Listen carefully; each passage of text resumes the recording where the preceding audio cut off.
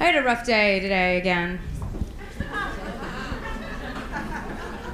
I spent the day in bed with my life partner. Her name is Kettle One, and we were talking about why I'm still single, and she came up with some really good ideas. I don't cook, and I'm not looking to learn, okay? I don't know how to clean, and there's a good chance I may be an alcoholic.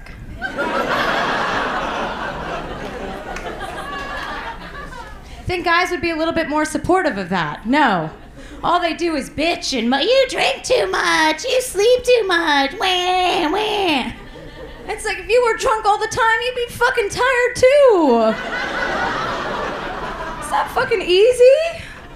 I want to know who decided coffee was a date all of a sudden. You know, let's go to the Starbucks or the Coffee Bean and get nutty. What is a Frappuccino gonna lead to? A piggyback ride? No.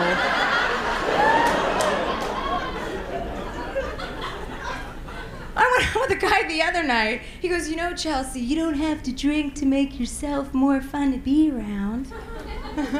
I'm like, listen, fucknut. I'm drinking so that you're more fun to be around. Spice it up, bitch. I don't have a lot of time, okay? Where do these guys come from? I'm from New Jersey, and I know that's nothing to brag about, except for these two whores in the front. You can find Jersey trash anywhere. But I mean, guys out here are all they're all therapied out, you know? Everybody's all AA'd out here. They have one hard night of drink and they want to throw in the towel. AA is for quitters.